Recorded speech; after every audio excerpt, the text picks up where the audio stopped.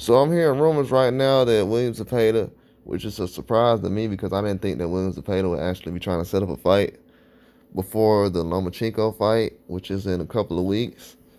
So we'll see. Right now it's rumors, but they're saying that basically William Zepeda and Giovanni Cabrera, who was the opponent for Eastside Cruz last year, I want to say on the Spence Crawford card. I think it was like co-main event, something like that. I definitely remember that fight happening last year, and right now Cabrera is an opponent that a lot of people are actually looking at. And let me tell you, I'm gonna tell you all something too. A lot of guys are actually getting opponents that somebody fought already. That'll be something I'll say later on down the line. Not as far as Cabrera not being a good fighter. Cabrera is an excellent fighter. As far as at the top ten fighter, he's not someone you can go in there and really just just run all over. Cabrera's a threat. Um, he's definitely somebody I had predicted last year that would he went 12 rounds with Eastside, 10 rounds with Eastside Cruz. Um, Cabrera's not an easy out, man. So it'll definitely be a challenge for William Zepeda. It'll be something different than what he had against Maxie Hughes.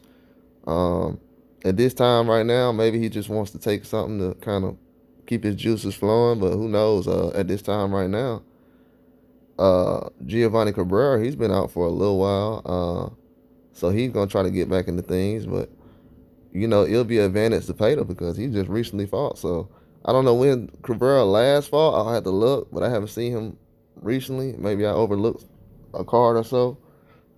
But William Zepeda is definitely in line for that Lomachenko belt. I know a lot of people are saying Tank Davis and Shakur Stevenson.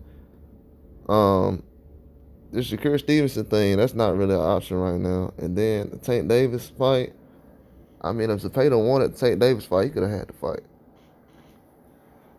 That's just real.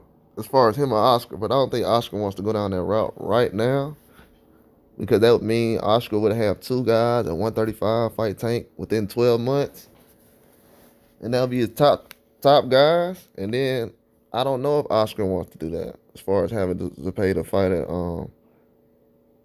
against Tank, and then he had two of his top 135s lose to Tank in 12 months. I don't know if he want to take that risk.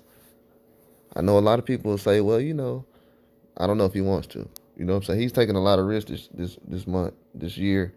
He just had Zerto go in the ring with a tough cruiserweight who's a champion. Got Ryan Garcia going against Devin Haney. So it's a lot of different things going on. He's trying to get Virgil Ortiz back into the flow of things. He's only had one round in about 2 or 3 years, so trying to get some things back going. Then you got Jose Ramirez that just hit that just got on the roster. Jose Ramirez and Arnold Barbosa. So it's a lot of different things that's going on in boxing. I feel like they're doing an excellent job right now, setting up things, for the future, because a lot of these guys that they're going against is definitely difficult. Cabrera's not an easy fight. I do know that. I know a lot of people were saying Cabrera was going to get slept last year. Yeah, I knew he wasn't going to. I actually thought he almost pull up an upset, but Cabrera's a very difficult fighter, man. He's not somebody who's easy to deal with. I feel like him and Zepeda's style clashes very well. Zepeda will be a difficult opponent for him. It'll be a hard fight for him. I feel like Zepeda definitely show some different things against Cabrera. So that's a fight I definitely want to see. Cabrera's a guy, he's not easy to deal with. But Zepeda, his style as far as the way he walks through punches and kind of sets up the inside game and kind of break guys' will, it's a different kind of level as far as things. He doesn't do it the same way Matias does, anything like that, but he has some kind of shades of the way he goes about things, fighting guys on the inside. It's a very difficult thing to deal with. But I definitely like what's going on in the boxing game right now though.